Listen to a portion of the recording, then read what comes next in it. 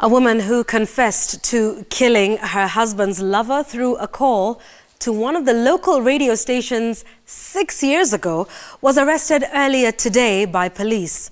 According to Director of Criminal Investigations George Kinoti, Linda Namukuchu Urandu was arrested in Kasarani area. Also in police custody is her former husband Benson Muthine and his current wife Margaret Tata. Linda will be detained in police custody for 10 days for further questioning to verify her claims. However, Kinoti appeals to any person who may have lost a female relative to report to the Central Police Station.